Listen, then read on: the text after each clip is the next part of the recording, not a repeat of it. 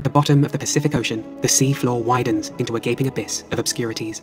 Let's take a closer look at the hidden world of the Mariana Trench. The infamous Mariana Trench sits like a crescent-shaped dent in the floor of the Pacific, a 2,550-kilometer-long, 69-kilometer-wide fracture that plummets down into a pure black void. At the bottom, it hosts the deepest known location on Earth, the Challenger Deep, 11,033 meters or 36,200 feet beneath the waves.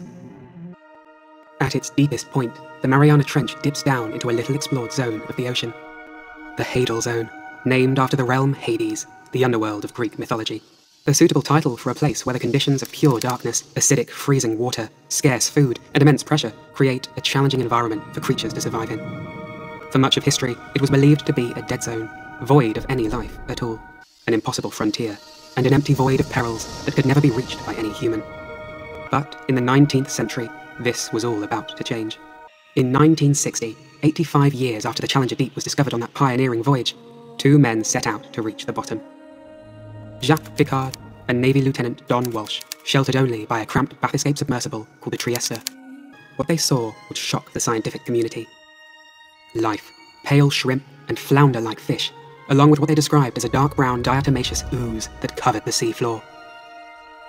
When James Cameron followed in the Trieste's footsteps on board the deep-sea Challenger in 2012, he too saw the sprawling microbial mats. Bizarre-looking filamentous clumps of microorganisms living off chemicals from altered rocks, 10,912 meters or 35,803 feet down in a sunless world. It is these bacteria that support more complex creatures, but a number of these bacterial species appeared to be obligately barophilic, meaning they thrived under high environmental pressures, proving that the idea that life could only exist in more moderate conditions was flawed. In more recent times, remote submersibles have caught yet more oddities of the Mariana Trench in their headlights. The deepest known fish thrives at depths of 8,000 meters, or 26,200 feet. Still 2 kilometers above the Challenger Deep, the Mariana snailfish. But snailfish and amphipods are not the only oddballs found in the trench. Despite all the expeditions and the footage that's been gathered, we have still only just begun to dip our toes into the hidden world of the Mariana Trench. It is likely that many new species await discovery, and will help us piece together the puzzle of how animals can survive such extremities. Researching the Mariana's microorganisms could lead to vital breakthroughs in biomedicine and biotechnology, and shed light on the story of life's emergence on planet Earth. But even the furthest depths are within reach of human-driven destruction. Already has plastic been found in a place we scarcely understand.